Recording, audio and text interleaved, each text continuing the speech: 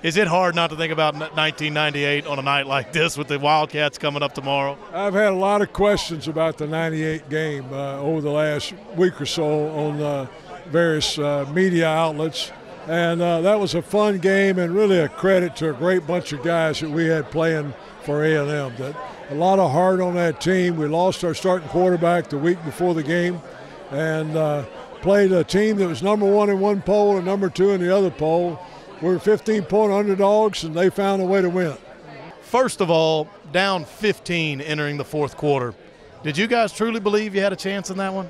Never had a doubt. There was no reason for us to ever give up because we had a talented team and everybody do their job. We could catch up. We never got scared. You're always going to be known for the guy who brought down the Kansas State receiver at the 1-yard line to end regulation.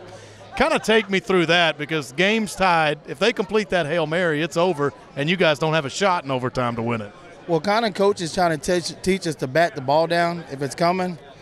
I was kind of thinking bat the ball down, but also if he catches it, don't let him get in the end zone. And I just made sure he didn't get in the end zone, and I took him down.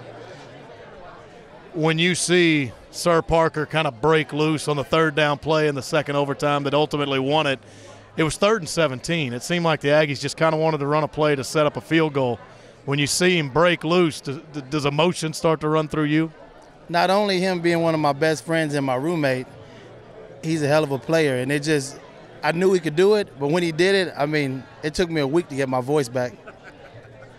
Just the flight back, the people that greeted you at the airport after that game, is that something you'll always remember from your time at A&M? Man, it was one of the greatest feelings in the world. I still get chill bumps thinking about it because everybody gave up on us kind of, but our crowd and us. And we kind of shocked everybody, and Kansas State thought they had it. So it was a great feeling and great memory.